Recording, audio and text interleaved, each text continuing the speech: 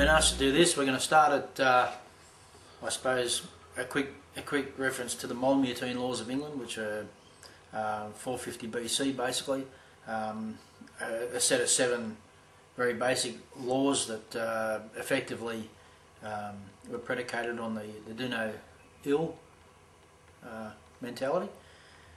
They were the first laws of England. We come forward a bit to 1383, 8th of June 1383, and there was an interesting juncture in time when the King of England is recorded. It's very well documented that the King of England gave the land and the pertinences thereto in the kingdom, which at the time was the whole of the trilogy, England, Scotland, Wales. The 3 kingdoms came under the King of Wales on the 8th of June 1383. King of Wales at the time, his name was John Fawley, his wife's name was Helen. So from that point on, the title Lord High Constable was vested in the King of Wales. That meant the Lord High Constable, constabulary being the law of the land and the authority of the land, the lands were governed by the King of Wales and his male-born offspring. The Lord High Admiral, that position was taken up by the then King of England. We move forward a bit, we come to 1701, and there was an act, or 1649, Charles I lost his head. Then there was a bit of a kerfuffle about who and how they were going to have a king or a queen or a monarch of any sort. And in 1701, the Act of Settlement 1701 UK came about, and what was created was a thing called a constitutional monarchy.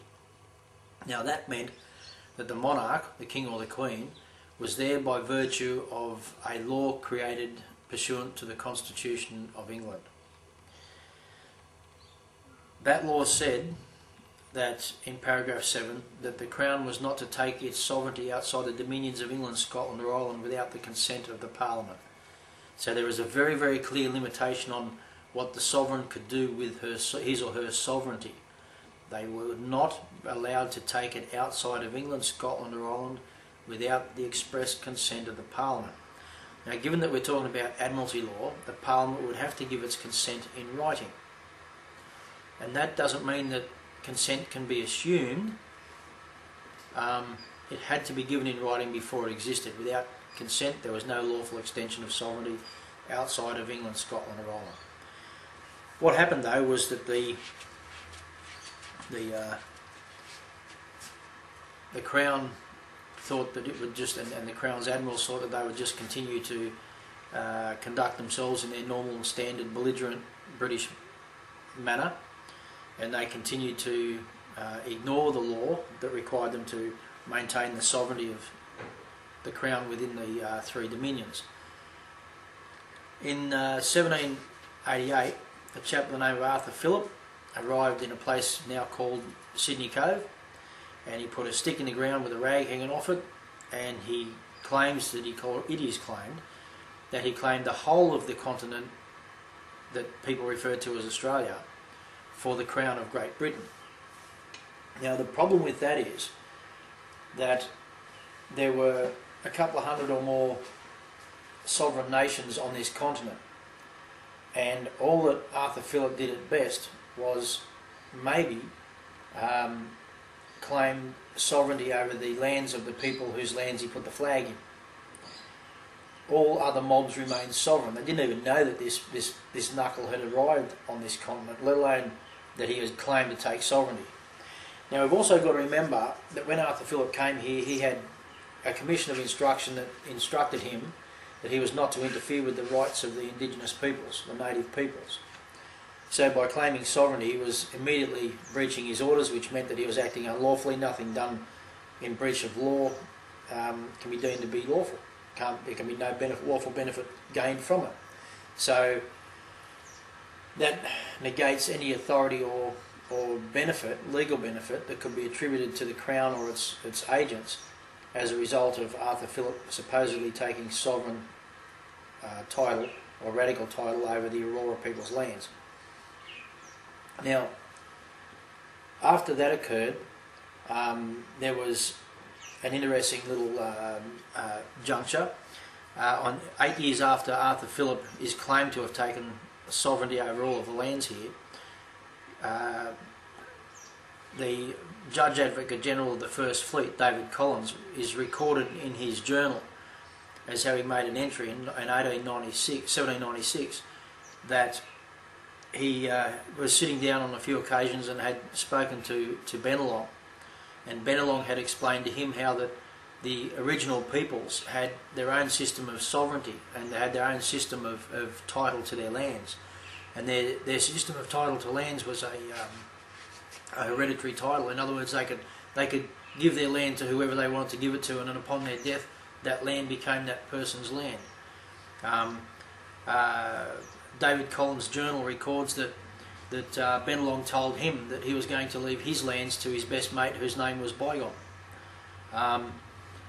In Judge Advocate General Collins's journal, he also recorded that in 1796 the Aboriginal people maintained their hereditary title over their lands. Now, if Arthur Phillip, as the Crown of Australia would tell you, that Arthur Phillip took sovereignty and radical title over the whole continent in 1788, how is it that 8 years later someone in a contemporaneous document wrote that the original people still held their hereditary title to that date? What makes a further mockery of the Crown's claim, and the reason I call it the Crown's claim is I have a letter from the Federal Attorney General's office stating that in 1788, when Arthur Phillip put the flag in Sydney Cove, that is when they claim, this is their claim, this is their legal claim, they claim that is when the Crown took sovereignty and radical title over the continent. So, our first piece of evidence to counter that and to prove that lie is Judge Advocate General's Collins's journal entries from 1796. Between 1836 and 1840 there was a Commission of Inquiry in the House of Commons, and that Commission of Inquiry was looking at the interaction between British settlers and Aboriginal people. As a matter of fact, from memory, the Commission of Inquiry was entitled a Commission of Inquiry into Aboriginal peoples wherever British settlements were made.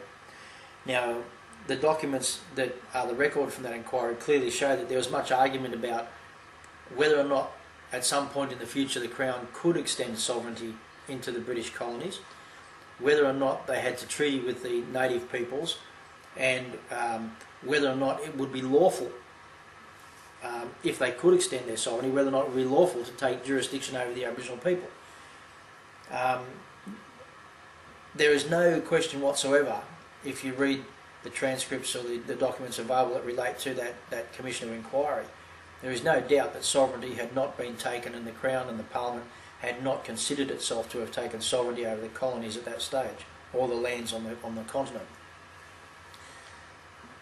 There was a number of things going on by the late 1800s. There was a number of things going on in the Pacific Ocean, including the relocating of Kanaks from the Pacific Islands to the cane farms in northern New South Wales and Queensland.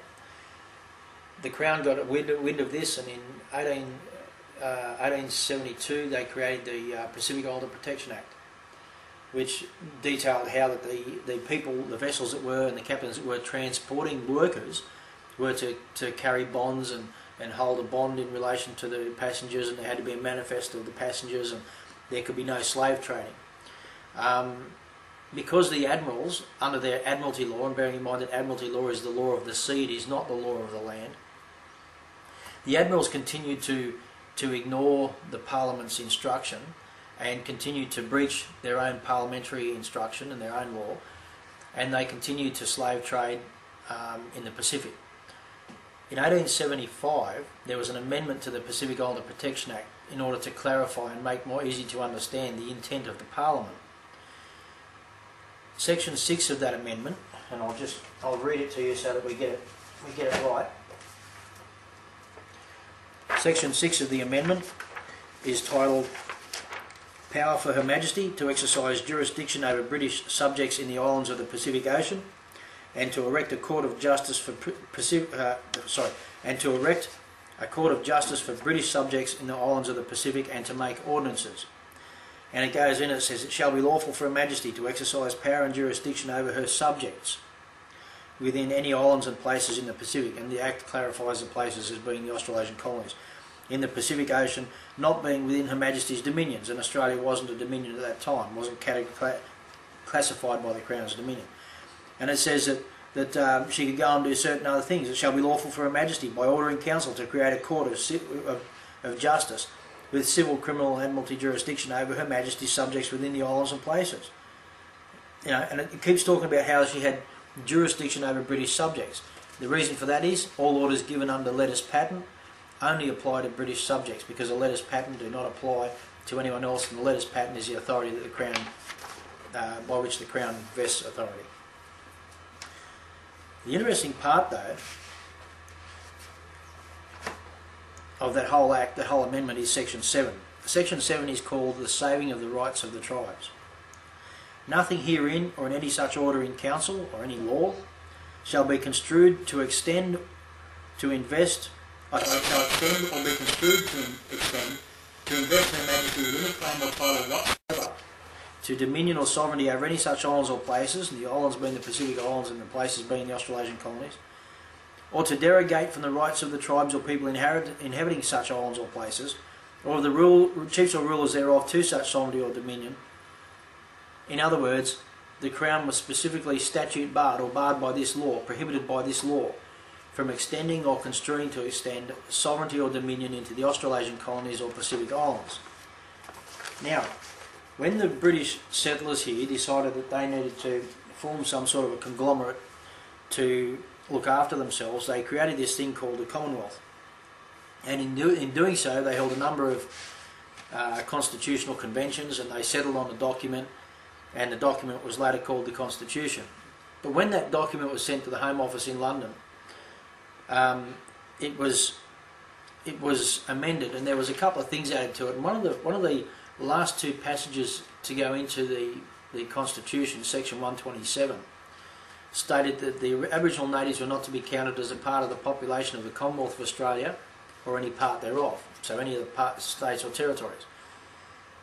The reason for that was that the Pacific Islander Protection Act amendments of 1875 was still law, and that law, being the oldest law, had to be obeyed by the subordinate law, being the youngest law. And the youngest law, being the Constitution of the Commonwealth of Australia Act, that law had to include a reference to the original people and a reference to our continuing and ongoing sovereignty.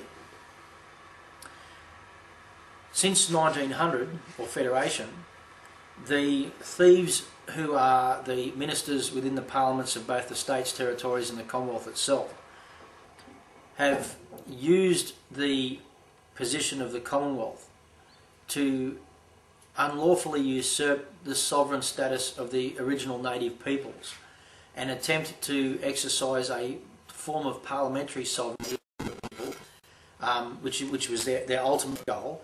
It's taken some 110 years nearly to pull this scam off, but they have, by way of manipulation of the Parliament, they have created a corporation called the Commonwealth of Australia and the State of New South Wales and the State of Victoria, etc., etc.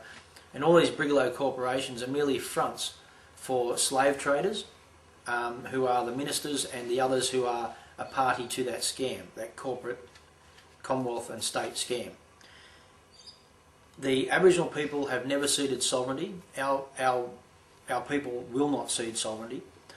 In 1967 there was a referendum, and all of the British subjects who were here in Australia on this continent, they voted to amend their constitution, the law that makes reference to them, and they decided they would remove from that law a passage of text that made a reference to the original peoples.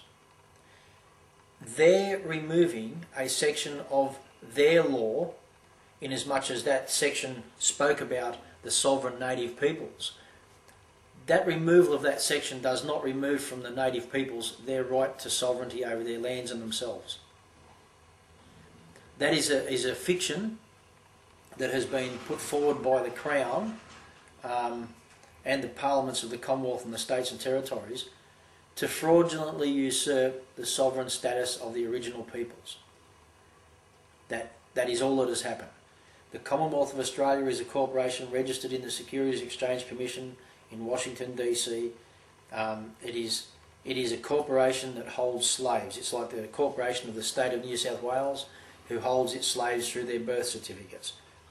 That's another story. It's not too involved, but it's a different story, and I can't go off on that tangent.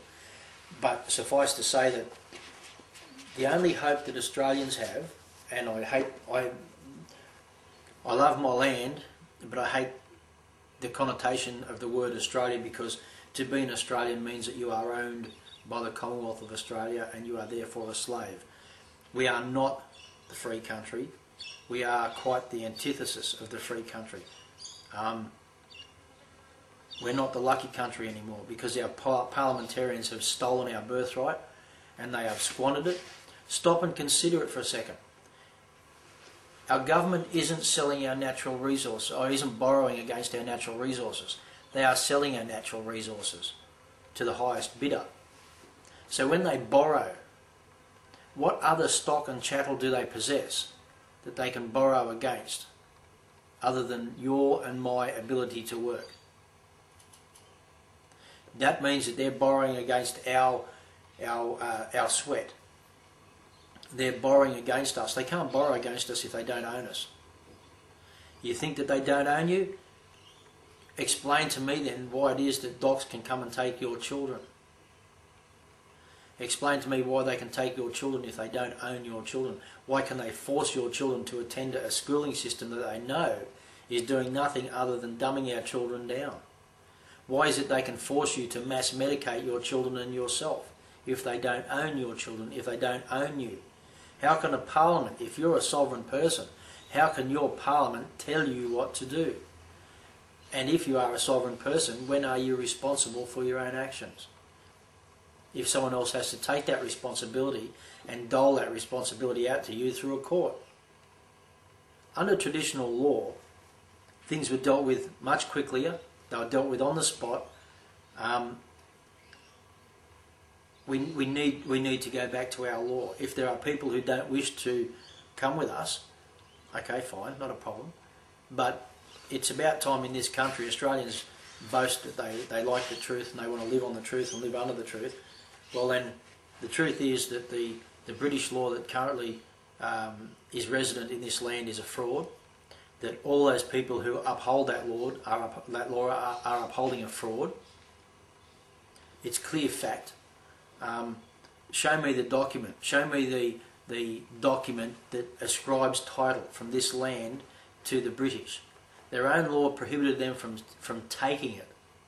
Their own laws prohibited them from extending their sovereignty into this land.